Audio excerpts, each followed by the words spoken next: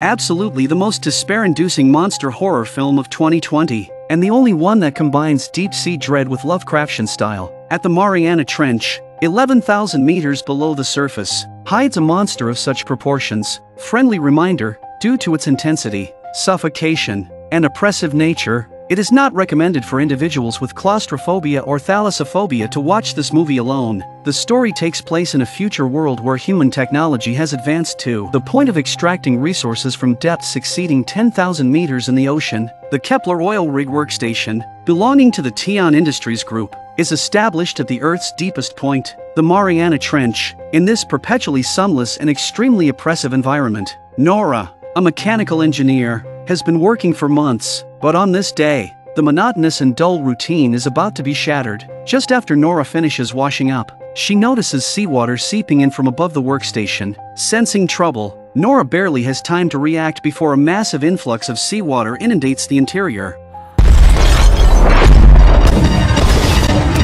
desperately making her way to the isolation chamber. She loudly urges her teammates to flee. However, due to the sudden turn of events, only Rodrigo manages to join Nora in the isolation chamber. As they attempt to close the chamber door, the other two teammates appear just a short distance away. The powerful pressure deforms the entire corridor, and seawater violently rushes in like a high-pressure water jet. Nora realizes they are out of time and is forced to make a difficult decision. The instantaneous pressure difference creates a massive shockwave, propelling them hundreds of meters away. Fortunately, they only suffer minor injuries, but the crisis is far from over. The voice system warns that the structure of the station is compromised, and the entire station will soon collapse. Even the communication system malfunctions, preventing them from sending a distress signal to the control center. Realizing the urgency, their only option is to use the nearest escape pod to return to the surface. They act swiftly. As they passed through a wreckage site, they followed a faint distress call and rescued a fortunate teammate. Navigating through a narrow passage, they encountered teammates who had been tragically crushed to death by concrete debris scattered everywhere. Finally reaching their destination, they discover that all the escape pods are gone, except for Captain Lucien sitting alone. Only moments ago, several dozen surviving teammates were sent up by Captain Lucien. Now, with Nora included, there are still 6 people left on the station. No one knows exactly what happened, but they are aware that the station will explode due to structural damage in half an hour. Time is running out. Their only chance to survive is to head to the rollback station. Captain Lucien planned to don a diving suit and take the elevator down to the seabed, 11,000 meters deep. From there, they would walk to a transit station to replenish oxygen before proceeding along the seabed to rollback. Though the plan seemed simple, executing it would be exceedingly difficult. Walking in the deep sea is extremely slow, and even if the diving suits can withstand the immense water pressure, oxygen could still run out. Initially, they vehemently opposed the plan, but a sudden and intense tremor made them agree. Staying here was a certain death sentence, and taking a chance seemed better. So, the group immediately took action. With apprehensive hearts, they put on specially designed deep-sea diving suits and boarded the elevator. However, an accident occurred as soon as they entered the water. Rodrigo's diving suit had been damaged at some point, and as the water pressure increased, cracks on his helmet grew larger. In the instant the chamber door opened, the tremendous water pressure crushed Rodrigo into a pulp. A living person disappeared before their eyes. Fortunately, the rest safely reached the elevator. Still reeling from the shock, they restarted the elevator to continue their descent into the deep sea. Unbeknownst to them, halfway through, they received a distress signal. Captain Lucien speculated it was from surviving teammates, so they immediately stopped the elevator at the nearest platform and dispatched Paul and Liam to investigate. However, upon reaching the designated location, all they found was a damaged escape pod and a severely mangled corpse. Upon closer inspection, something seemed to be wriggling on the corpse. Just as Paul was puzzled, an unidentified creature suddenly charged at them.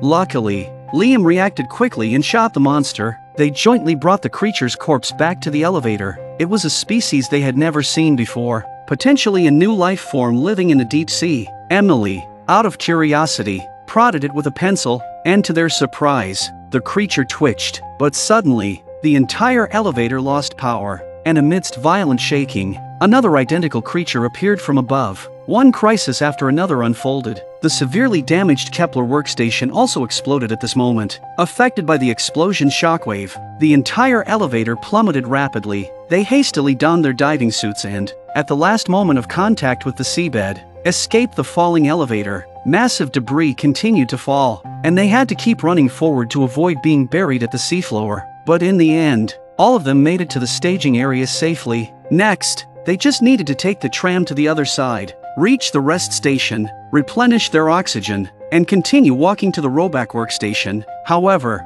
not long after the tram started, they discovered that the path ahead was flooded due to leaking water. Unable to proceed with the tram, they had no choice but to continue on foot. Unexpectedly, a massive piece of debris blocked their path. Without hesitation, Nora put on her diving suit and decided to explore the route. There happened to be a passage below, and she successfully reached the other side. After confirming it was safe, the others followed suit. But when it was Paul's turn, he suddenly heard movement behind him. Realizing the danger, Paul quickly submerged himself, and with the help of his teammates, he successfully passed through. However, something pulled Paul back suddenly. A terrifying force directly severed Paul's thigh, and his helmet was instantly stained red with blood. Paul died on the spot. Apparently, it was another one of those unknown monsters. The others dared not linger for a moment and hastily ran towards the rest station. Losing another teammate threw everyone into a state of immense panic. After changing their oxygen supply, they had to continue walking to the rowback workstation. The endless darkness seemed to have no end,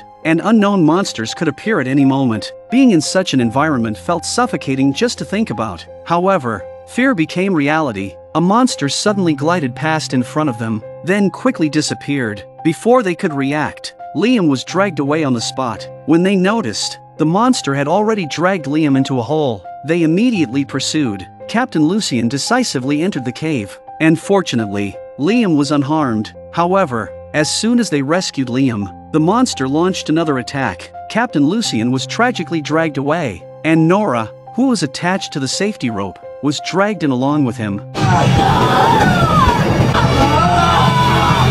The monster dragged them to the other side of the cave and quickly swam upwards until Nora collided with a device, finally freeing them from the monster's grasp. However, the monster had no intention of giving up its prey, lurking nearby. As the monster approached, its terrifying appearance became clear. In the next second, the monster suddenly lunged at Nora, opening its mouth wide, attempting to swallow her whole. Fortunately, Captain Lucien intervened in time, using a tool in his hand to temporarily drive the monster away but also provoking it further. The monster, dragging them, ascended rapidly. The sudden pressure difference triggered a warning from the diving suits. If they continued to ascend, they would all lose their lives. Captain Lucien ordered Nora to release the safety rope, but Nora vehemently disagreed. Helplessly, Captain Lucien sacrificed himself.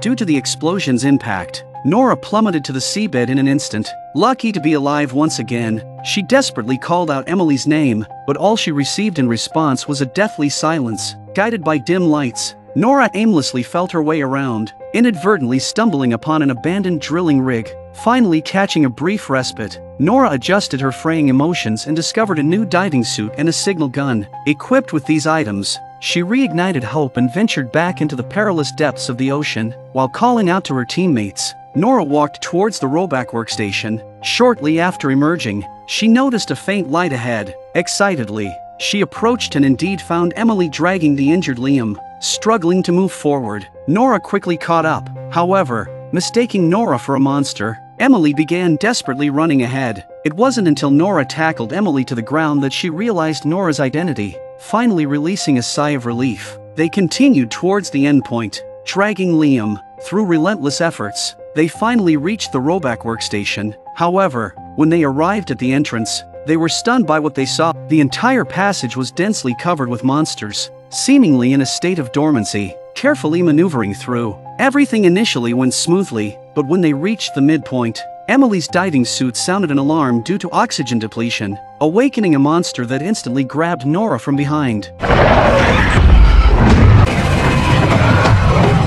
The monster launched a frenzied attack on Nora, ultimately opening its mouth wide to swallow her, along with the diving suit. In the crucial moment, the signal gun came into play. Nora pulled the trigger, piercing the monster's body with a single shot. Yet, upon escaping, Nora realized something was amiss. The remaining monsters didn't attack her. Instead, they followed a colossal object, disappearing from view. Looking into the distance, Nora saw a vaguely looming giant sea creature above the workstation. In haste, she fired the last illumination flare, revealing an immense deep-sea monster whose head alone occupied the entire workstation. Those little monsters were just its children and grandchildren. Realizing the danger, Nora hurriedly ran towards the entrance of the workstation. However, with a casual wave, the monster triggered a cataclysmic explosion comparable to a nuclear blast. Nora, caught in the blast, was instantly thrown. Luckily, Emily appeared just in time to bring Nora back to the workstation. They supported each other,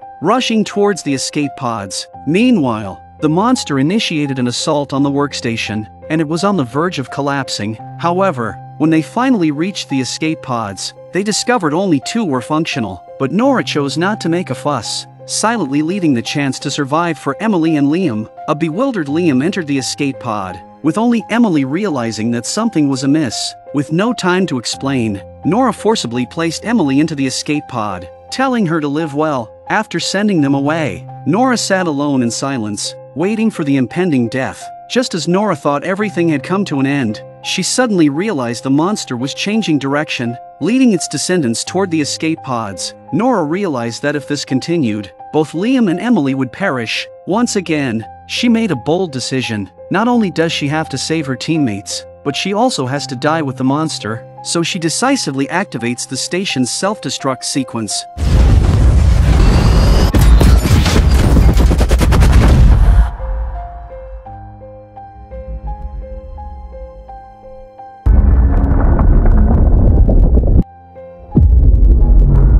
In the film's final moments, Liam and Emily successfully survived, but Tian Industries did not disclose the truth to the public, instead falsely claiming that everything was an accident. Simultaneously, they planned to restart the exploration project in the Mariana Trench.